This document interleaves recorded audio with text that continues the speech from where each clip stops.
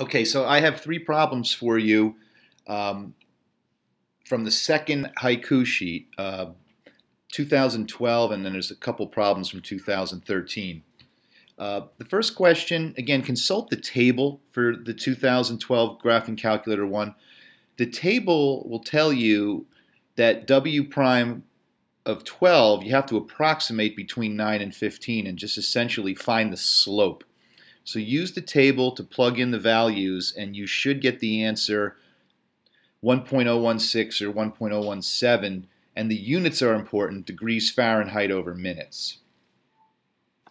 Question B, do not use the trapezoid rule or rectangle approximation. Again, you have to use the table.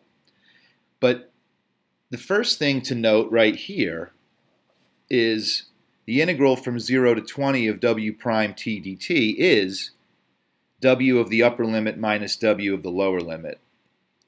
So just consulting your chart will give you that there's a 16 degree Fahrenheit change over the 20 minutes. Now for part C, you do have to use LRAM, but it's also incorporating with an average value. So the key with LRAM here is that the widths of the rectangles in parentheses are different. And again, consult your table.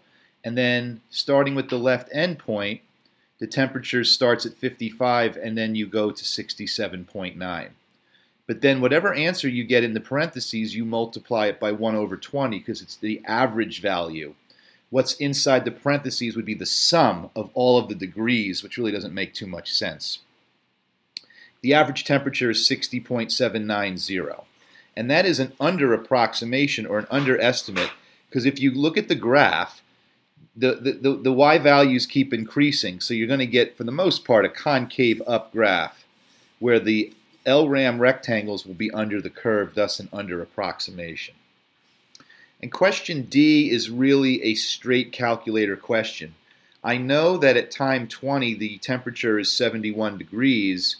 The change of temperature from time 20 to 25 would be an integral, which you plug in. You plug in w prime t, whatever that special function is, and it's in the question. And if you type it all out, you get a temperature of 73.043, because the change of temperature is like 2.04 degrees.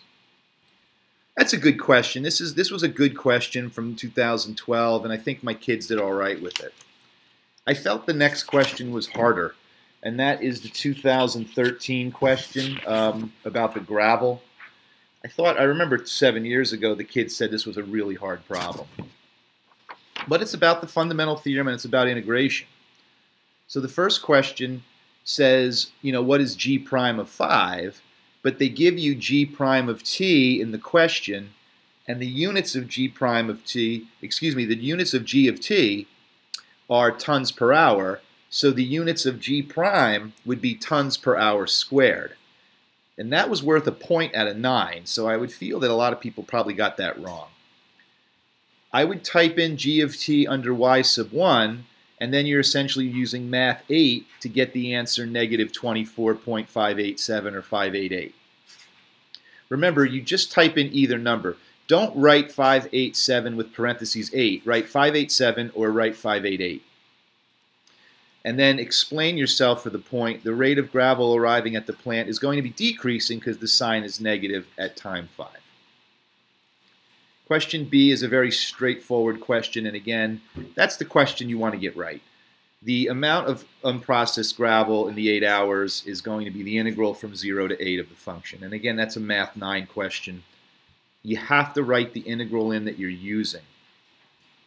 Don't forget your units. In this case, it's tons.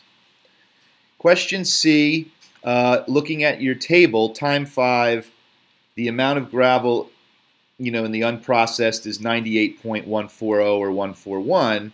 And if you look at the question, they say that if it's less than 100, it would be decreasing at that instant.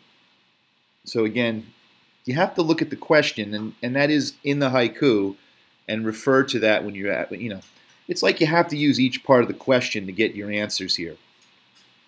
And I thought question D was a really hard question. And I know statistically that was a question not a lot of people in the country got correct, but it's a fundamental theorem question.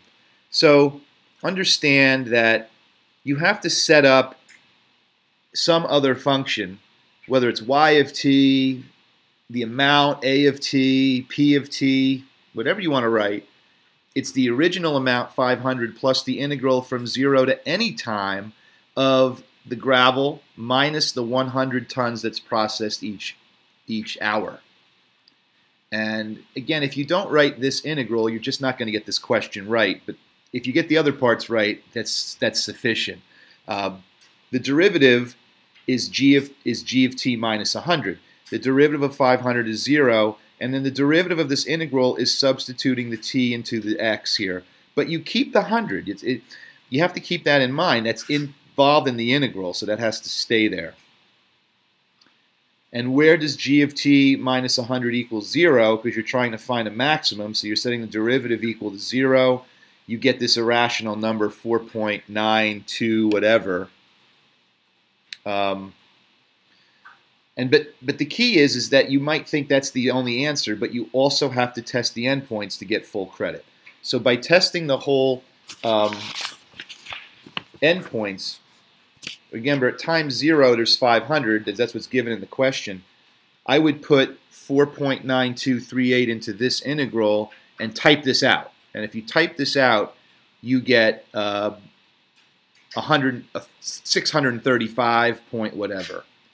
And then if you put 8 in here for t, so put the 8 in for the t, and just type it out, you would get 525.551. So what they're saying is, at this particular time, you do have this amount of tons. So that's a really hard question, quite honestly. So I just wanted to show you how it was done.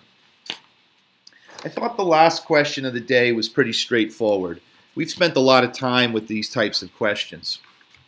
2013 Graphing Calculator 2 gives you a velocity equation, and they give you initial position or whatever. So question A basically says, when is the speed 2? So keep in mind that the velocity, speed is the absolute value of velocity, so you have to set the velocity equal to 2 and negative 2.